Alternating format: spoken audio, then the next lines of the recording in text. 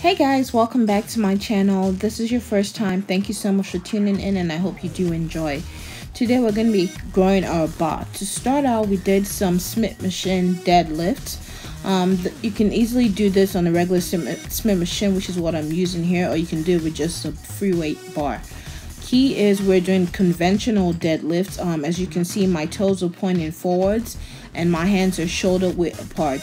Start with using a weight that's very comfortable for you and make sure you do not curve your back. You want your back to be straight all throughout this process so you do not hurt yourself. Whenever you do come up, don't forget to squeeze your glutes. That's how you feel the activation in your glutes.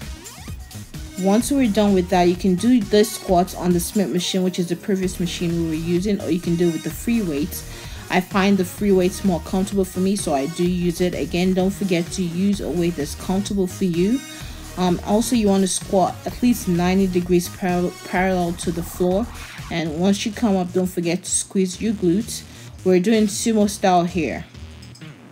We moved on to doing some landmine squats. If you do not have this machine in your gym, or you can do this setup, just go ahead and get some dumbbells. You can totally do it with some dumbbells. Just you hold the dumbbells to your side, and then whenever you squat up, you push your hands forward, which is what I was doing here.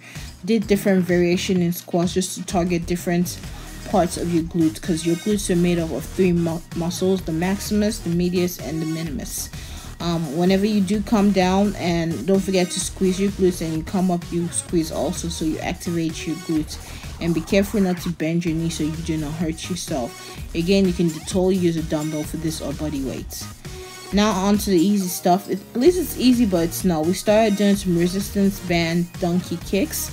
As you can see here, just get on your hands and your knees, and you want to kick backwards. We added the resistance band to give us more activation and focus more on building the glutes. We did 25 on each side and it was painful. Trust me, it was hurting.